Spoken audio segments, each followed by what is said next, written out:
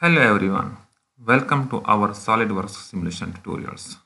Our today topic is to carry out static analysis of one anchor assembly with edge as well as with bolt connections.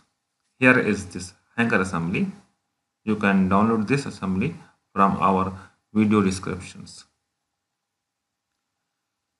In these tutorials, you will learn how we can define weld size and how can we simulate the weld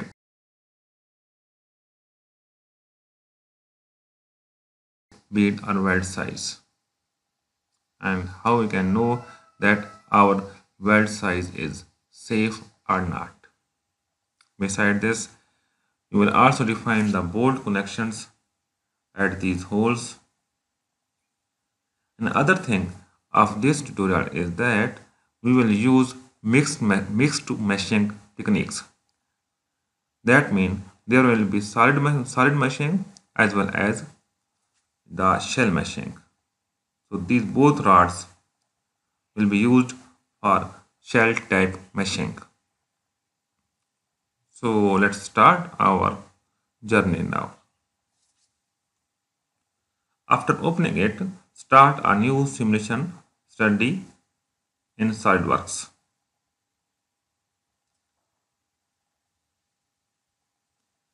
If you are new to my channel, please subscribe.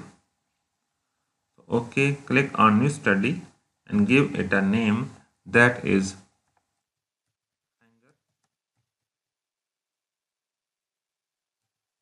assembly analysis.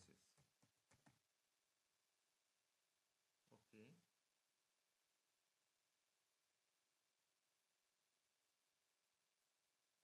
So first of all, you will define materials for all the part of this hanger assembly. So go to parts. You can see here are the parts. The back plate, that is a solid part, and connecting rod 1 and 2, both parts are surface parts. Then hook as well as weld plate 1 and weld plate 2. Right click on parts.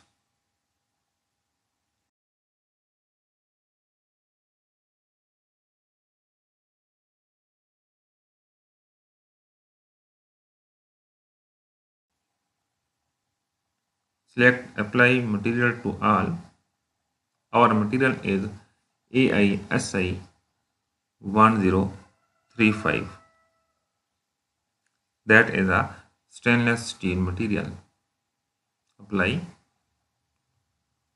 OK. So you can see that now that material has been added here. Before moving forward, we should know the boundary conditions of this assembly.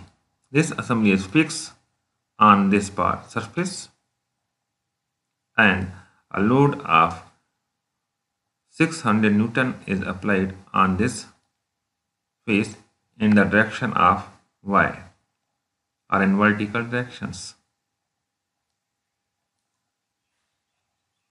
So you can see the surface part, that is connecting rod 1 and 2, a thickness not defined. Right click and go to edit definition.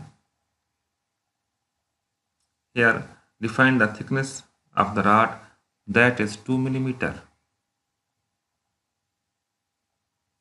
Similarly, define thickness for another rod, that is also 2 mm.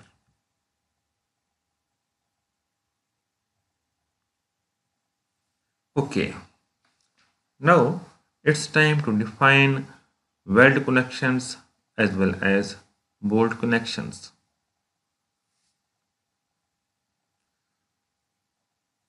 From the connections,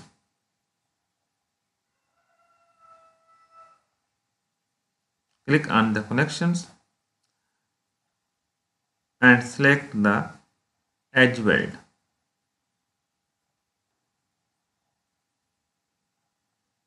Wait until edge weld connector box appear. From weld type, select fillet single sided, and for face set 1, select the this face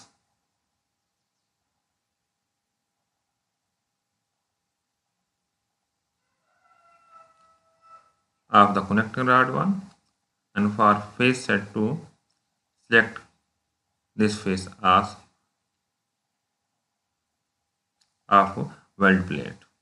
You can see intersecting edge has been selected in purple color by default. And from weld sizing, select American Standard, and electrode type is E60. Then define the estimated weld size, that is 2 mm. Okay.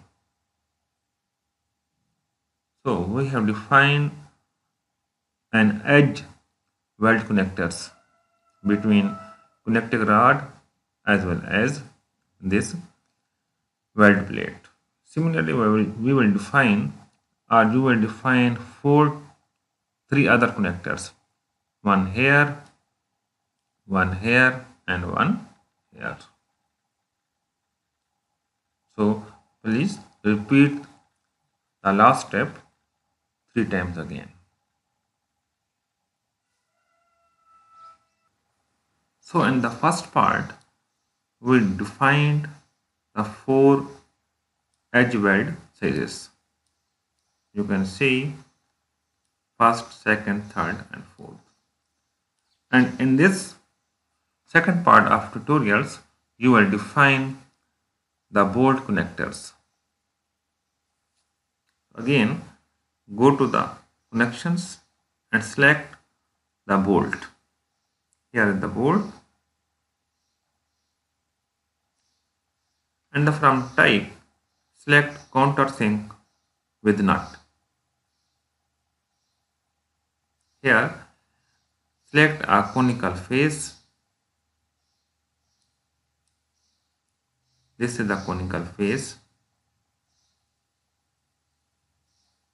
and other thing is the circular edge.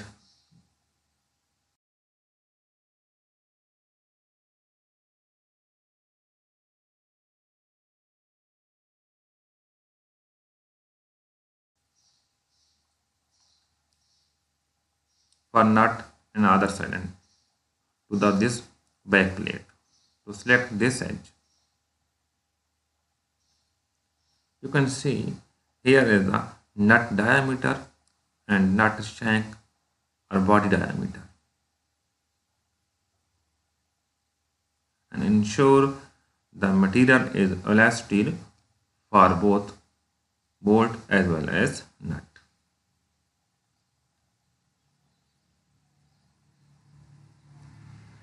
And our nut is in pre-axial load. So we will define a pre-axial load of 100 pound force.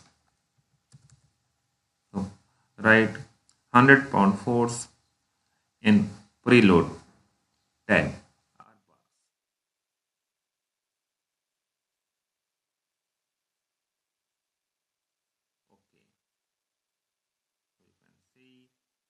We have defined a countersink screw with nut, and this yellow line show the preload of 100 pound force. Similarly, you will define other 7 nut and bolt connectors. So please repeat the last step again. As you can see here, go to bolt, and from type select countersink bolt, and then select the conical face and edge and other side.